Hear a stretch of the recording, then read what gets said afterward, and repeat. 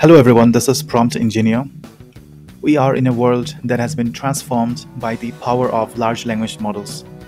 We find ourselves amidst an explosive growth of these remarkable creations, with companies like OpenAI, AI21, Cohere, and many more such companies offering them as groundbreaking services.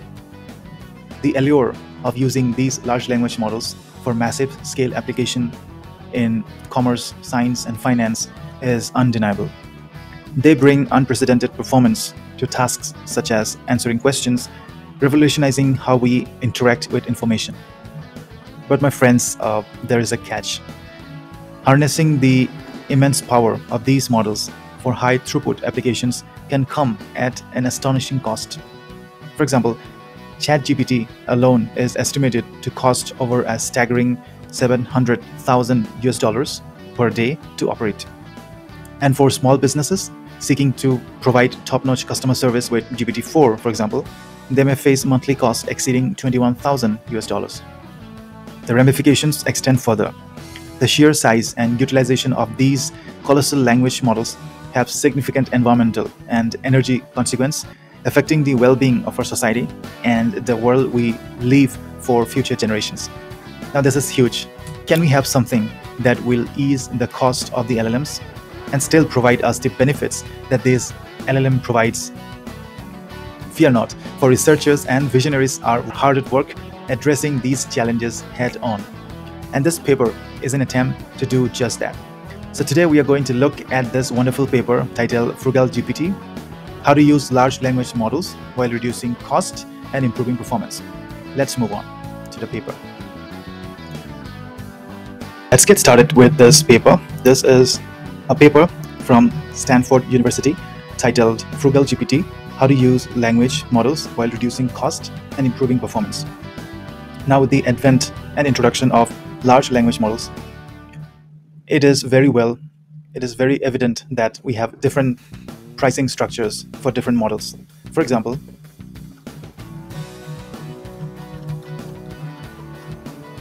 in this table, we see 5 number of providers, service providers or LLM providers, and there are 12 APIs which has been studied. We can see that the cost requirement consists of 3 components. The first is input tokens. The next is output tokens. It depends on the length of the outputs. Input tokens depends on the length of your prompt. And in a few cases, there's a requirement of cost involved for each request. For example, in AI21 provider, we have $0.0003 for every request that you give to the API. However, it doesn't have any input tokens cost. Also, the costliest among all of these 12 APIs is the GPT-4. This is the price structure of different providers of API, different API providers for the large language models. Now, having said that, let's move on to this graph.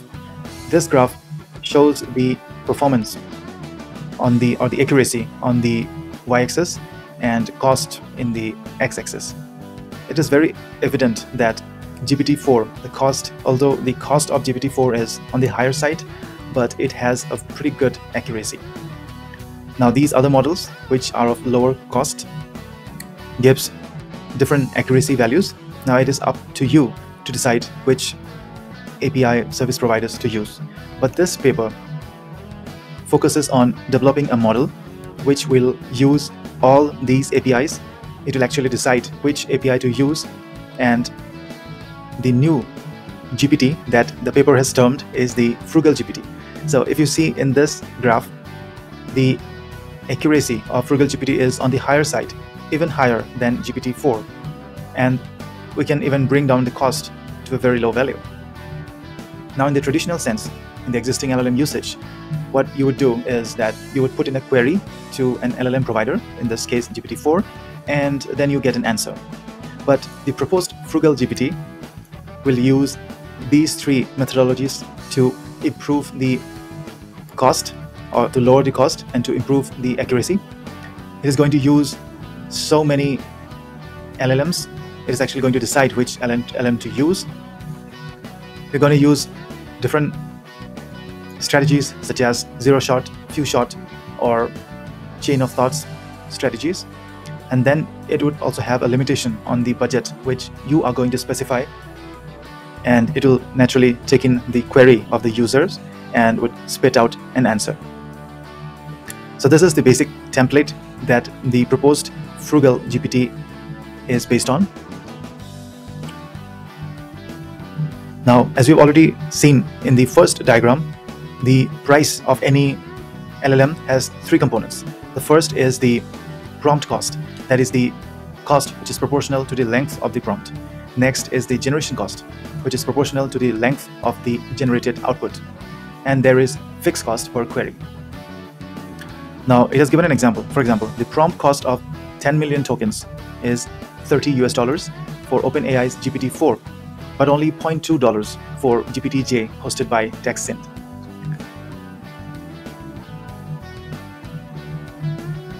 So in this paper, they have laid their vision on a flexible framework that uses APIs, different LLM APIs, to process natural language queries within a budget constraint. And the GPT, or the method, the framework that they have termed as the FrugalGPT. The different strategies that they have used, the first is the prompt adaptation. This is used to identify the effective or shorter prompts to save cost. Basically, we want to reduce or minimize the size of the prompts. The next strategy is LLM approximation. Here we try to create simple LLMs that will match the performance of a powerful yet expensive LLM on specific cases. The third method is LLM cascading. Here we adaptively choose which LLM APIs to use for our specific purposes and for different queries. Now, an example would be a good way to look into. Suppose a company, a small business, operates a customer service using GPT-4. The company caters to 15,000 customers every month, with each customer asking 3 questions twice a week, totaling of 360,000 queries per month. Suppose for each question, its corresponding prompt averages 1800 tokens, and the answer is around 80 tokens. So the cost for GPT-4 would be 0.03 per 1,000 tokens and 0.06 per 1,000 tokens for the inputs and the outputs respectively. And the total cost would be about $21,000. Now, such a cost is very high for a small business. Now, if you want to run a small business, how to minimize the cost? We have a solution here, and this is what we are going to talk about. Now, as you have seen, we have basically 3 strategies that can be used to reduce the cost. The first strategy is the prompt adaptation. The next is the LLM approximation. And the third is the LLM cascading. Now, here are the 5 strategies. So the first is prompt selection. Next one is query concatenation. So these 2 strategies fall under the category of prompt adaptation because the prompts are adapted here. The prompts are shortened and minimized. For example, in the prompt selection, the first one, if we give a prompt in the sense of what is the result of end-to-end O2 at high temperature here, and we give the prompt in this sense with 4 question and answers. Now we can modify the prompt to contain only 2 question and answers because the methodology decides that only those 2 are relevant in this context. So here we are reducing the size of the prompt. Another example here, query concatenation. We have 2 different questions with 2 prompts, Q&A of 4 different examples of Q&A for the 2 prompts. In this case, we can combine the 2 questions together and give only 2 sets of questions and pass it to a GPT and get the answer. The next is, the second strategy was LLM approximation. So here, for example, completion cache. So we have a cache memory here. The previous queries, the results of the previous queries are stored in the cache. For any new queries, cache is searched first for any answers. And if there's nothing in the cache, we go and search for the fresh results. That's simple. Fine-tune modeling. Here, we initially used a higher cost or higher accuracy, for example, GPT-4 model to train a model, to train, for example, GPT-J, because this is a lower cost. And then we use, for any subsequent prompts, we use this fine-tuned model, GPT-J, which is a lower cost, to get the results. The last one is LLM Cascade. So here, what the system would decide is that first, it will ask the lower cost GPT-J, in this case, for the answer. And if the score is less than 0.5, it will move on to the next higher performing LLM, which is GPT-4 in this example. Sorry, GPT-3 in this example. And if the score is even not acceptable in this case, it will move ultimately to GPT-4 and get the answer. So this strategy basically will select which LLM APIs to use. So you have to give it the permission to use all the LLMs, and from all those LLMs, it would manually, or it would iteratively, and select the LLM Cascade method will select which of the LLM APIs to use for bringing down the cost and improving the performance. So the strategies are given here: is that prompt adaptation, LLM approximation, LLM Cascade. Now there are 3 goals that has been listed for FrugalGPT LLM. The first is understand what a simple instantiation of LLM Cascade learns. The next is quantify the cost savings attained by FrugalGPT while matching the best individual LLM API's performance. Then measure the trade-off between the performance and the cost. Now, regarding the dataset, they have actually used 3 number of datasets for conducting this study. The first dataset is headlines, which is a finance dataset. The next dataset is overruling, which is a law dataset. The next is COQA. It is a passage reading dataset. And using these 3 datasets, they have experimented and found the accuracy of the FrugalGPT, and found that there is substantial cost reduction. For example, here in the financial news or in the headlines dataset, when they trained when they found out the performance of FrugalGPT with respect to GPT-4, we find that there is a cost reduction of about 1/5 of the cost of GPT-4, and there is an improvement of accuracy of about 1.5%. Now, in certain cases, the GPT-4 even got some wrong results, but FrugalGPT was able to accurately bring it out. Now, again, this strategy that will be implemented is that the learned FrugalGPT strategy will first try on a lower cost LLM provider, and if the score is less than 0.96 in this case, if it is yes, then it will move on to the next higher accurate or higher cost LLM, and if the accuracy is even not satisfied, it will move on to GPT-4. Now you can go through this paper. It is amazing because it was able to bring down the cost to a very lower value. For example, here there are different datasets, 3 datasets. The best individual LLM for each of the datasets is given here. Cost to reduce the same. So this is the cost for GPT-4 for the headlines dataset, and the FrugalGPT was able to reach the same accuracy with just $0.6 US. Now that's a cost saving of about 98.3%. For the overruling dataset, the cost saving was 73.3%, and COQA, the cost saving was 59.2%.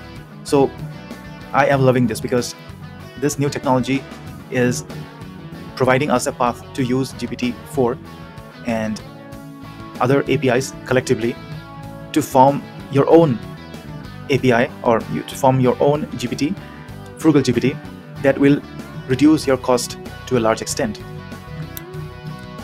Now, everything comes with its own benefits, and there are always limitations that will definitely be there for any new technology. However, this technology is improving, and we will see more of such technologies in the future. But talking about this technology, there are certain limitations. For example, latency, fairness, privacy, and environmental impact has not been talked about. There are other promising strategies, such as speeding up attention computation itself.